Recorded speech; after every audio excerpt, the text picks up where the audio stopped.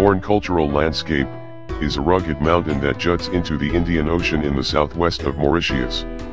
It was used as a shelter by runaway slaves or Maroons through the 18th and early years of the 19th centuries. Protected by the mountain's isolated wooded and almost inaccessible cliffs, the escaped slaves formed small settlements in the caves and on the summit of Morne.